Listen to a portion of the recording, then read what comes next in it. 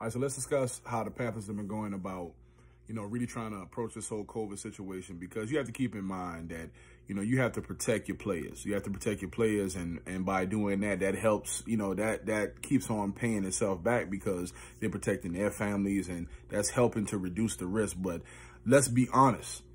As a business, your players represent your capital, and you got to make sure that your players are healthy, that they're safe, that they're good, because if they are not safe, if they're not feeling comfortable about playing or whatever the case may be, you're not going to have a sport. And outside of the fact that, there's billions of dollars at risk there, there is like, so many other things that are risk, because, the average person that is a working person, that is our way to release and be able to connect and watch something, to be able to enjoy watching our team play, to be able to unite and all this other stuff. And I feel like if every entity, whether it be sports or business or whatever, just people in general start to take this more seriously, we could slow the spread of corona and just put us in a position of where things can get back to normal.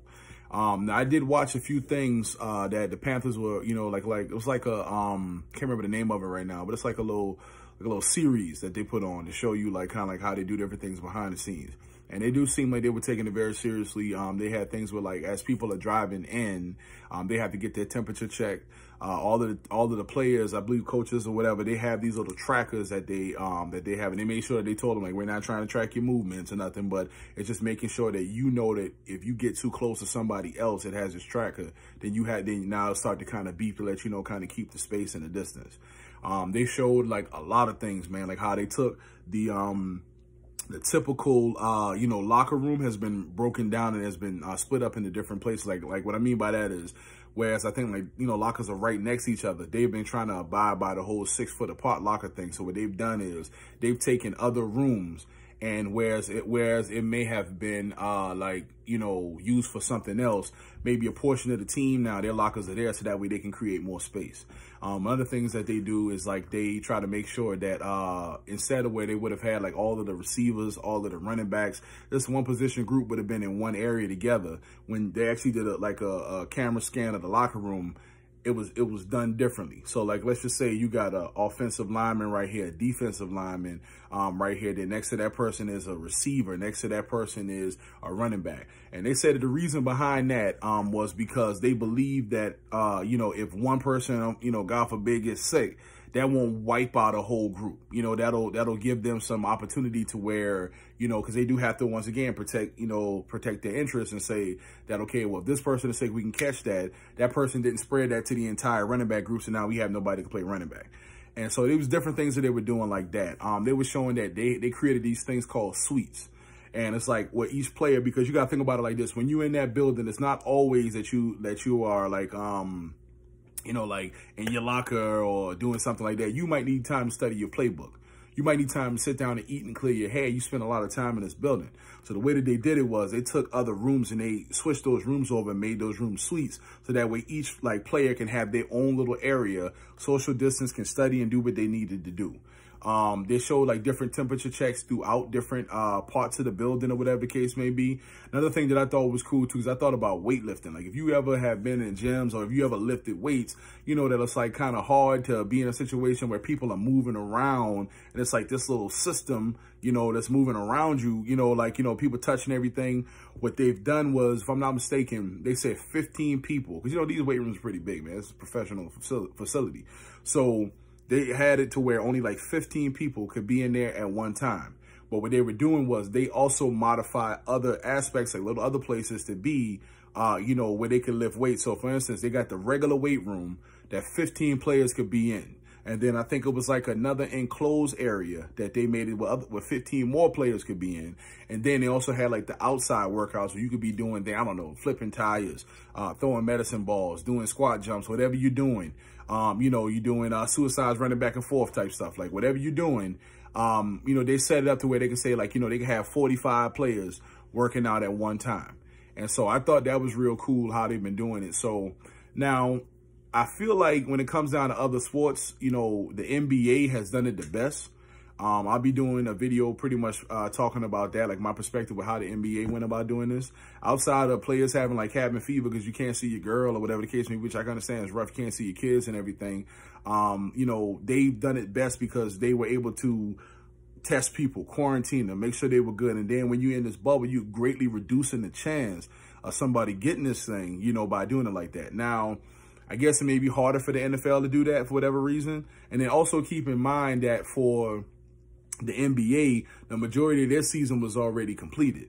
You know what I'm saying? It was just breaking down to who's going to now work their way into the playoffs, where do you see the positions, and then from there, you know, where are you now as far as like, you know, working through the tournament? If teams lose, they go home or whatever.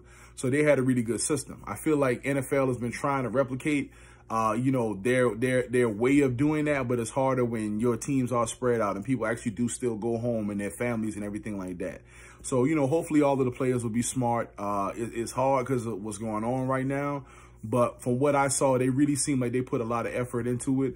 They even went as far as to show how they were cleaning, like, you know, regularly, how they had like these different machines that emitted this blue light type thing. I'm not, you know, I used to teach science, but don't get me wrong, I don't have all of that knowledge or whatever. But it was something either it was like to show like, you know, the germs or something like that, or it might have been, you know, the ultraviolet light or whatever, the heat. I could have been killing the germ. I don't know. It looked cool, like little robots moving around. But they had like some sort of thing like that would check these rooms. And they also had people that were on the staff that are walking around regularly, and they were like cleaning up. And like they would show them like disinfecting things that had been touched. You know, and they would like kind of mark these things off regularly. Even like the footballs that were laid out there, they would mark these like footballs off, like, yo, we've cleaned these footballs, we've disinfected these, we've done this.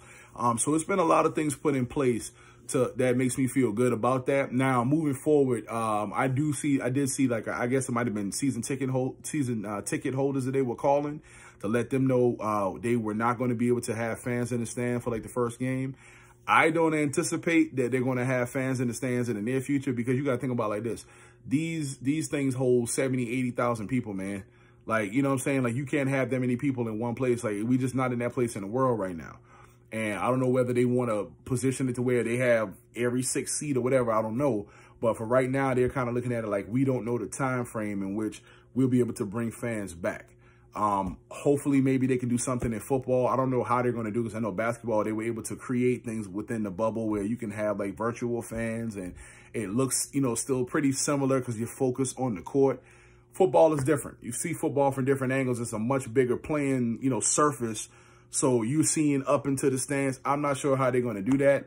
I personally don't care because I can watch arena football. So if they can just figure out a way to do that in the meantime, let's slow COVID. Let's be smart. And then hopefully the world get back to normal, and then we can buy our tickets and get back in there. But, you know, they were kind of, you know, looking at that from a business perspective and everything too, trying to figure out like how they could address that. So it was a lot of good footage or good things that they were showing, or how the team was trying to work on that. Hopefully like that'll work well, because I know like some other leagues have not been doing as well, you know, whatever, but hopefully football will do well. And, you know, we can, you know, have a good season. But most importantly, man, these are people with families, man. These players, you know, they got family, they got children, mom, dad, or, you know, whoever, that they have loved ones like the rest of us. And, you know, hopefully these guys can stay safe, and the workers can stay safe, and, you know, we can slow the spread of this thing. So shout out to the team, man. Looks like they were doing good. Hopefully the rest of the teams are doing just as much or better, so that way they can also put their perspective in place and help, you know, sow the whole spread of this thing. And, you know, we can have a successful season. Everybody can be healthy. And I'm hoping, man, and praying that like next year sometime, or later on this year, we can get back to normal. And then, because I'm trying to be at some games by next year. I'm trying to be tailgating, having fun, all that type of stuff. But either way, you know, shout out to the team for working hard, and hopefully everything will be successful, and keeping everybody healthy.